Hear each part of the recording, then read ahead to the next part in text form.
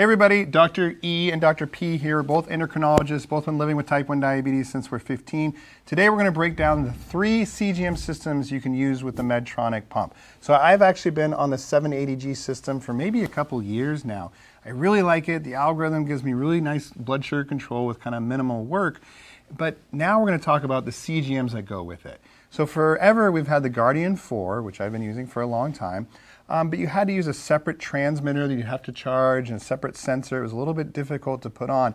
Very accurate, but now we have additional options. So Steve, what is one of those? Yeah, big advance is the Simplera Sync.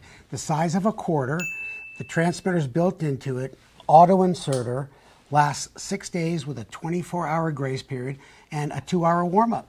And just now there's a third option called the Instinct, which now lasts up to 15 days with only a 1-hour warm-up period and even a little bit smaller, since we're sticking with money, I guess, kind of 2 stacked pennies, so really kind of nice form factor.